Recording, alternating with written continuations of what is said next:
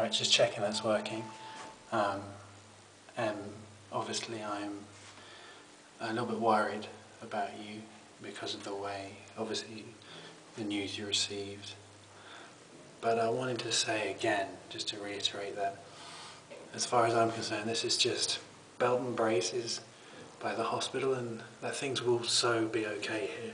They're just trying to, you know, cover all angles, get things done quickly, knock it on the head. That's all this is. And everything will be okay. Trust me, it really will be okay here. But moving on from that, I just hope you're okay. I've been thinking about you a lot this morning, and I really just cannot wait to see you in what is now under 2 days. It will be brilliant, brilliant. Rest assured that that video that you sent me, I think you probably know the one I mean.